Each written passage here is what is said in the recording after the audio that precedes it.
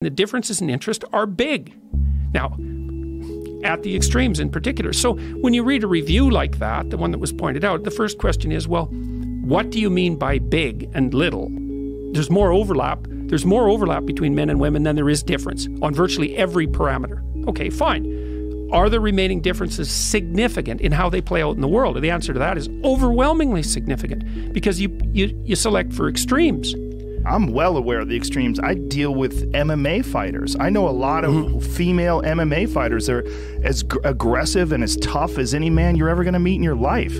And I know a lot of men from comedy that are meek little guys who they're not nearly as aggressive as some of these female fighters. Look, I think one of the beautiful things about freedom is that people get an opportunity to express themselves in a way that's genuinely them. Yep.